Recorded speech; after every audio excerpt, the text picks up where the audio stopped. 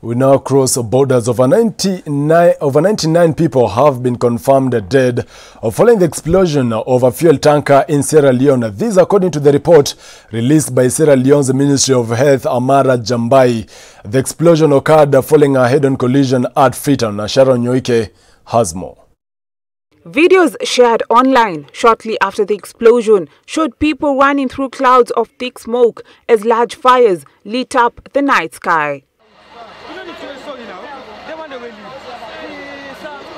The explosion occurred after two vehicles collided on the highway while the fuel tanker was about to enter a nearby filling station to discharge its fuel.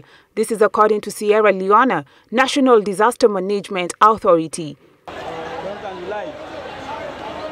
The crash provided a major challenge for Freetown's health service, already creaking from years of underfunding.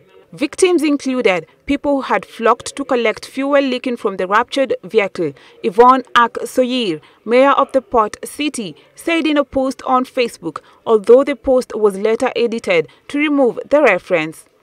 The death toll is likely to rise, officials warned, as more bodies are recovered from the debris. Sharon Nyoike, Switch Television.